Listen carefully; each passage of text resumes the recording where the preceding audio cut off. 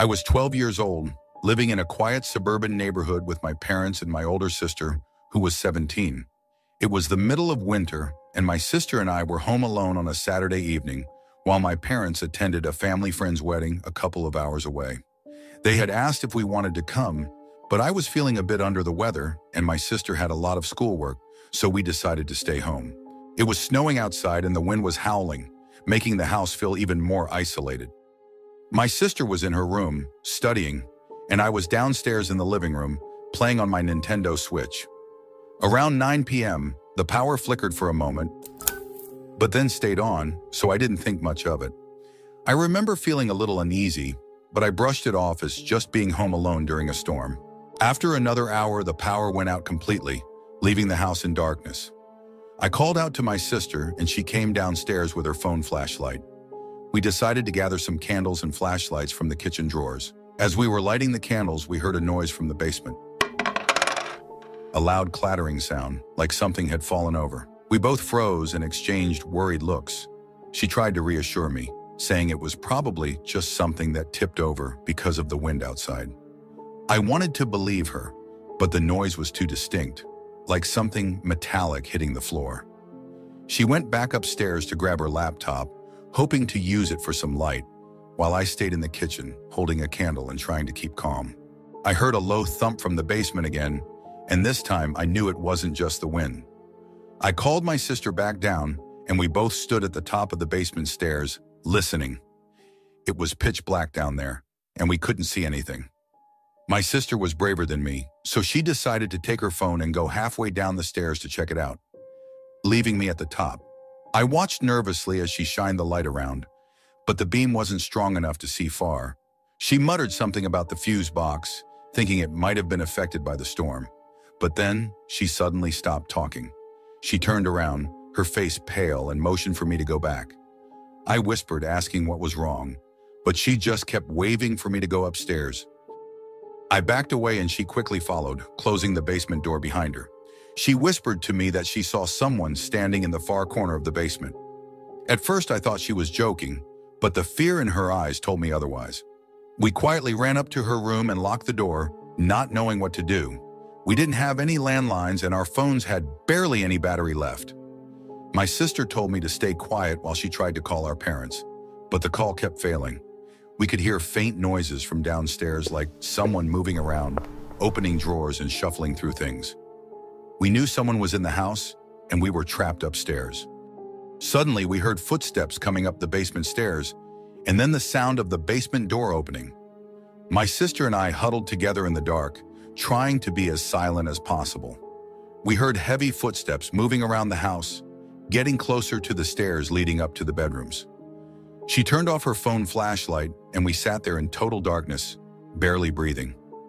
The footsteps stopped at the bottom of the stairs, and we could hear someone slowly making their way up, one step at a time. My sister held my hand tightly as we listened, terrified. We heard our parents' bedroom door open, then mine, and then finally the footsteps came right outside her door. The door handle jiggled slightly and we both froze. It felt like forever, but eventually the person moved away, and the house went quiet again. We stayed hidden in her room for what felt like hours, not daring to move. Finally, around 2 a.m., we heard the sound of the front door closing. We waited even longer just to be sure, before sneaking out and checking the house. When we went downstairs, the basement door was wide open. Drawers in the kitchen were pulled out, and the back door was slightly ajar, letting in the cold winter air. The intruder had left, but the fear of that night stuck with us. We found out later that the power outage wasn't due to the storm. The wires had been cut. We never knew who was in our house that night or what they were looking for, but it made us realize how vulnerable we were. Even now, I can't walk by the basement without feeling a chill, and I always double-check that the doors are locked before going to bed. The thought of that person standing in the dark basement, just watching, still haunts me. I was 16 years old and it was the middle of summer break. My parents were away on a weekend trip, leaving me home alone for a couple of nights. I was used to being by myself and honestly, I enjoyed the independence.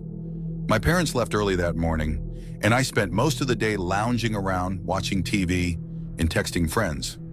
I had planned to hang out with some of them later, but everyone's plans fell through, so I ended up alone that night. It was a hot night, so I decided to keep the windows open to let some air in while I watched TV in the living room. Around 10 p.m., I got bored and decided to take a quick shower before bed. I was in the bathroom with the water running when I heard a faint thump coming from somewhere in the house. I paused, listening closely, but didn't hear anything else, so I brushed it off as nothing. After my shower, I went back to the living room and noticed the side gate leading to the backyard was slightly open. That was odd because I was sure it was closed earlier. I went outside, shut the gate, and locked it, thinking maybe it was just the wind. As I walked back inside, I couldn't shake the feeling that something was off. I made sure to check all the doors and windows, just in case. I went back to watching TV, but my nerves were on edge. About 30 minutes later, I heard another noise. This time, it was a light tapping sound coming from the kitchen. I muted the TV and listened closely. The sound stopped, but then I heard it again, like something lightly tapping against the window. I got up, walked to the kitchen, and looked out the window that faced the backyard. There was nothing there. I was starting to feel anxious, so I went back to the living room, keeping the TV muted. I texted a friend, joking about how I was starting to freak myself out, and she just laughed, telling me I was paranoid. But then, as I was typing a reply, I heard another sound. This time, the distinct creak of the side gate opening again. My heart was racing now.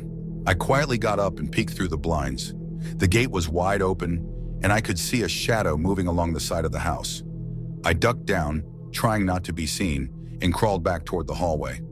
I didn't know what to do. I didn't want to make a noise and draw attention, but I also couldn't just sit there. I grabbed my phone and slowly made my way to my parents' room, which had a better view of the backyard. I peeked out from behind the curtain and saw a man standing at the edge of the yard, just looking up at the house. He wasn't moving, just standing there, like he was waiting for something. I didn't recognize him. He looked like he was in his 40s, wearing dark clothes and a baseball cap. I was terrified, but I knew I had to keep calm. I grabbed my phone and started typing a text to my dad, trying to explain what was happening without making any noise. As I typed, I watched the man move closer to the house. He walked along the side, stopping near the living room window, and stood there staring inside. I moved away from the window, my hands shaking. I wanted to call the police, but I was scared he might hear me if I made any noise. I watched him from the edge of the window, trying to stay hidden. He was slowly making his way around the house, checking each window as he went. I decided to quietly make my way to the kitchen, where I grabbed the largest knife I could find. I wasn't sure what I was going to do with it, but having it made me feel a little safer. I crouched down near the back door, keeping my eyes on the man as he continued to circle the house. He stopped at the side gate, glanced around, and then walked back out, closing the gate behind him. I stayed there, knife in hand, for what felt like hours, afraid that he might come back. Eventually, I built up the courage to check all the doors and windows again, making sure everything was locked. I didn't sleep at all that night. I sat in the hallway with the knife, waiting, listening for any sound that might mean he'd return. When my parents got back the next morning, I told them everything. My dad was furious that I hadn't called the police, and in hindsight, I wish I had. We never found out who the man was or why he was there. It was just a random, terrifying experience that left me feeling vulnerable in a place I'd always felt safe. Even now, every little sound makes me jump, and I always double-check the locks before going to bed. I learned that night how quickly the feeling of safety can vanish, and how sometimes you can never really be sure who's watching from the other side of the window. I was 19 years old, home alone for the summer while my parents were away, visiting my grandmother in another state. It was the first time I'd been left in charge of the house for more than a weekend, and I was excited to have some freedom. My parents' house was in a quiet cul-de-sac on the outskirts of town, with the nearest neighbors a good 100 yards away. I spent most of my days working a part-time job, and in the evenings I'd relax on the porch with my laptop or read. One Friday night, I decided to take a late-night walk around the neighborhood. It was around 11 p.m., and the streets were empty, lit only by the occasional streetlight. I had my earbuds in, listening to music, when I noticed a car slowly driving down the street. I didn't think much of it at first, but the car passed by me twice in just a few minutes, moving unusually slowly. It was an older model, dark-colored, with tinted windows. It was the kind of car you'd see every day, but something about the way it was creeping along made me uneasy. I decided to cut my walk short and headed back home. As I approached my driveway, I saw the car turn around at the end of the street and started heading back in my direction. I went inside quickly, locking the door behind me, and peeked out the window. The car slowed as it passed my house, almost coming to a stop in front of it before continuing down the road. I brushed it off as paranoia and tried to relax, but the strange encounter left me on edge. Later that night, I was sitting on the couch in the living room, binge-watching a show, when I heard a faint noise coming from outside. It was a soft tapping sound, like someone lightly knocking on a window. I paused the show and listened, but the noise stopped. I shrugged it off as the house settling, but it didn't sit right with me. A few minutes later, I heard it again, this time louder and more deliberate. It was coming from the back of the house, near the sliding glass door that led to the patio. I stood up, walked over quietly, and peeked through the curtain. My heart skipped a beat when I saw a figure standing just beyond the glass, partially obscured by the darkness. It was a man, dressed in dark clothing, his face hidden by the shadow. I backed away quickly, trying to stay out of sight. I grabbed my phone and called my neighbor, Mr. Jenkins, who lived across the street. He was an older man, but we'd known him for years, and he always said to call if I ever felt unsafe. He picked up quickly, and I whispered that someone was in the backyard. He told me to stay put and that he'd come over to check things out. I waited in the hallway, peeking around the corner to keep an eye on the patio door. The man hadn't moved. He was just standing there, staring at the house. My heart was pounding, and I was trying to stay calm, hoping Mr. Jenkins would show up quickly. Suddenly, the figure stepped closer, pressing his face against the glass, as if trying to see inside. I held my breath, praying he wouldn't see me. Just then, I saw the headlights of Mr. Jenkins's truck pulling into my driveway. The man in the backyard turned and bolted, disappearing into the darkness beyond the fence. I ran to the front door and let Mr. Jenkins in, explaining what had happened. He grabbed a flashlight from his truck, and we both went out to check the backyard. But the man was gone. We inspected the patio area and found muddy footprints leading from the gate to the sliding door, along with smudges on the glass where he'd pressed his hands and face. Mr. Jenkins stayed with me for a while, making sure the house was secure before he went back home. I was shaken but relieved that it seemed to be over. But just when I thought I could relax, I heard a noise coming from the side of the house, the sound of something scraping against the wall, like metal on brick. I peeked out the window and saw the same car from earlier, slowly creeping down the street again. It parked a few houses down, and the driver turned off the headlights. My heart was in my throat. I called Mr. Jenkins again, telling him about the car. He said he'd call the police and come back over. I watched from the window, terrified that the man would come back before help arrived. A few minutes later, the car's headlights flicked on, and it sped off down the street before Mr. Jenkins or the police could get there. The police took a report and patrolled the area, but they didn't find the car or the man. I stayed up the rest of the night, unable to sleep, replaying the whole thing in my mind. I couldn't shake the feeling that the man had been watching me, planning something. I spent the rest of the week keeping every door locked and the blinds shut, jumping at every little noise. I never saw the car or the man again, but the experience left me paranoid about being alone, constantly on edge whenever I'm home by myself. It was a harsh reminder that sometimes danger doesn't come with a warning. It can be watching from the shadows, just waiting for the right moment. I'm 24 years old, living in a small apartment on the third floor of an older building in a quiet neighborhood. I moved here a year ago, and it's been pretty peaceful. One evening, I came home from work, planning to relax and catch up on some shows. As I was unlocking my door, I noticed the apartment across the hall had its door slightly open. It was odd because I rarely saw my neighbor, an older man who mostly kept to himself. I pushed my door open and stepped inside, setting my keys on the counter. As I walked to the kitchen to grab a drink, I glanced back at the hallway and saw a faint shadow moving from under my door. I thought it might just be the hallway lights flickering, but something about it caught my attention. I hesitated, then brushed it off, thinking maybe the older man was just checking his mail or something. I settled on the couch and turned on the TV, trying to relax. After about an hour, I heard a faint shuffling noise coming from the hallway outside my apartment. It was subtle but distinct, like someone's shoes scuffing the floor. I muted the TV and listened closely, feeling a growing sense of unease. I went to the peephole and looked out. The hallway was empty, but my neighbor's door was still slightly open. I debated knocking on his door to check if he was okay, but decided against it. Instead, I locked my door, double-checked it, and went back to my spot on the couch, trying to ignore the uneasy feeling creeping over me. Around 11 p.m., I was getting ready for bed. I went to the bathroom to brush my teeth, and as I was washing up, I heard a faint tapping sound. It was coming from my bedroom window, which faced the back of the building where the fire escape was. My heart sank. I knew I hadn't left the window open, but it sounded like something or someone was tapping lightly on the glass. I slowly walked into my bedroom, keeping the light off to avoid drawing attention. As I got closer to the window, I saw a figure crouched on the fire escape, trying to peer inside. It was a man dressed in dark clothes, his face partially covered with a hood. I backed away quickly, heart racing, and grabbed my phone. I called my friend who lived a few blocks away, whispering what was happening. He told me to call the police immediately, but I hesitated, not wanting to make a scene if it was nothing. The tapping continued, more persistent now, and I could hear the faint sound of the window being nudged. I quickly went to the living room, locked myself in, and called the police. I watched the bedroom door, feeling trapped and terrified.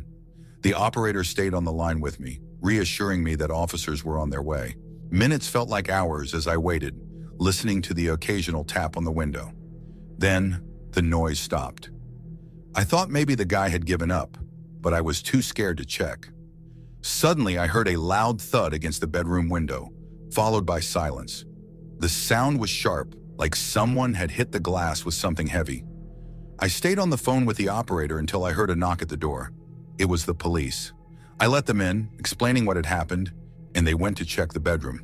The window was still locked, but there were clear smudges on the glass where the man had been pressing against it. One of the officers went outside to check the fire escape but found nothing. Whoever had been there was long gone. As the police were leaving, they mentioned that there had been recent reports of attempted break-ins in the neighborhood, mostly through fire escapes. They assured me they'd keep an eye on the area, but advised me to keep my windows locked and be vigilant. I thanked them, but I was still shaken. I didn't sleep much that night, every small noise making me jump. The next day, I called my landlord to ask if he could install better security on the windows. As he was inspecting the locks, he casually mentioned that the tenant across the hall had moved out a few days ago. My blood ran cold. That door had been open the entire time, and I realized that whoever was trying to get into my apartment could have easily been staying there, using it as a hiding spot. I never found out who the man was or why he was trying to get inside. I've since moved to a different apartment in a more secure building, but the memory of those faint taps on the window and the open door across the hall still haunts me. It was a harsh reminder that sometimes danger is closer than you think, just waiting for the right moment to strike. I'm 29 years old, living in a quiet, older apartment building on the 3rd floor. It's a small place, just a one-bedroom, but it's perfect for me. The apartment has a simple layout, a small kitchen, a living room that opens to a hallway, and my bedroom at the end. My building has thin walls, so you can hear just about everything going on around you. I've gotten used to the sounds of footsteps from the apartment above, doors closing in the hall, and the occasional muffled conversation through the walls. I'm usually pretty good at ignoring these noises, but sometimes when it's late at night and everything is quiet, it gets to me. This particular night, I was home alone, sitting in my living room, watching a true crime documentary. I had the lights off, just the glow from the TV lighting up the room. My couch faces the TV, and my back is to the hallway, so every now and then, I'd glance behind me, feeling uneasy. I couldn't shake the feeling that someone was watching me, even though I knew it was just my mind playing tricks. After the documentary ended, I got up, brushed my teeth, and made sure to double lock the front door, a habit I've picked up living alone. I turned off all the lights and headed to bed. I was asleep for maybe an hour when I woke up to the sound of a light knock. It wasn't loud, just a soft, almost polite tap coming from somewhere in the apartment. I sat up in bed, my heart racing, trying to pinpoint where it came from. It didn't sound like it was coming from the door or the windows. It sounded closer, like it was coming from inside my apartment. I listened for a moment, but everything was silent again, so I tried to convince myself I was imagining things. Just as I was about to lie back down, I heard it again. 3 soft knocks, this time more distinct, coming from the hallway. I got up, grabbing my phone as a makeshift flashlight, and slowly made my way to the hallway. I flicked on the light switch, illuminating the empty space. Everything looked normal, just the way I'd left it. But I couldn't shake the unease. I checked the front door. It was still locked. I peered through the peephole, but the hallway outside was empty and quiet. I took a deep breath, trying to calm my nerves, and went back to bed. I was lying there, staring at the ceiling, when I heard it again, the soft knocks. But this time they were coming from the wall that separates my apartment from the one next door. I thought maybe it was just my neighbor, but then I realized something that made my blood run cold. The apartment next door had been vacant for weeks. I knew this because I hadn't heard a single noise from that side since the last tenant moved out. I sat there frozen, listening to the faint rhythmic tapping that now seemed to move along the wall, like someone was lightly dragging their knuckles across it. I got out of bed, too scared to call out, and instead pressed my ear to the wall. I could hear faint breathing, slow and steady, like someone was right on the other side, listening back. I jumped back, my heart pounding, and quickly went to my living room, turning on every light in the apartment. I tried to convince myself it was just the building settling or some kind of weird acoustic thing, but deep down I knew it wasn't. I didn't sleep the rest of the night, just sat on my couch, waiting for the sun to come up. The knocking stopped after that, and in the morning, I called the building manager to ask if anyone had been in the apartment next door. He assured me it was still vacant, and no one had the keys except for him. Later that day, I noticed a small, old-looking key left on my kitchen counter. I had no idea where it came from, and I'd never seen it before. I checked every lock in my apartment, but the key didn't fit any of them. I ended up throwing it away, but I couldn't shake the feeling that someone had been inside my apartment, watching me, maybe even standing just on the other side of the wall that night. Now every night, I find myself listening closely, waiting for the soft knocks to return, and wondering who or what might be on the other side.